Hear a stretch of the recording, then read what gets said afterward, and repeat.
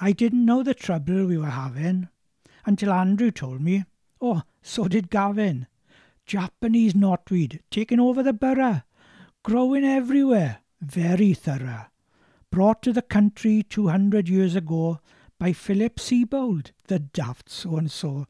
He thought it was nice, an ornamental plant. Now it's caused the council an almighty rant. It doesn't need seeds or transplanting out, just someone walking past to give it a clout. It could fall among rocks, or sand, or stone, and the knotweed will grow, just leave it alone. It creeps up the inky to the top of the hill.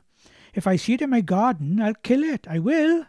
I'll wring its neck, then bury it deep. I don't think the council would utter a peep. A weed that grows, but not from seed, a plant that lives, but does not bleed. How can we rid the town of this horror? If I had the answer, I'd be a millionaire tomorrow. So let's go, boffins, this is my plea. Let's make Merthyr safe and knotweed free.